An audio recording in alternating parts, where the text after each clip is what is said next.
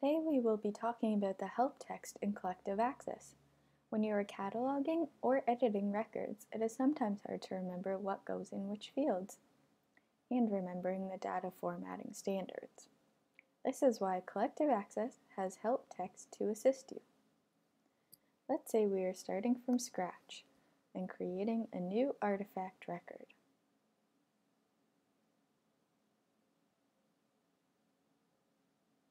In the top right corner of each text field is an eye icon. Clicking on the icon brings up a box with tips about how to fill in that particular field.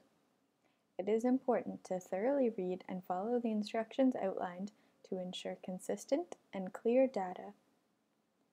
Entering a record correctly the first time ensures accuracy and consistency, as well as beautiful records for your public to view on novamuse.ca.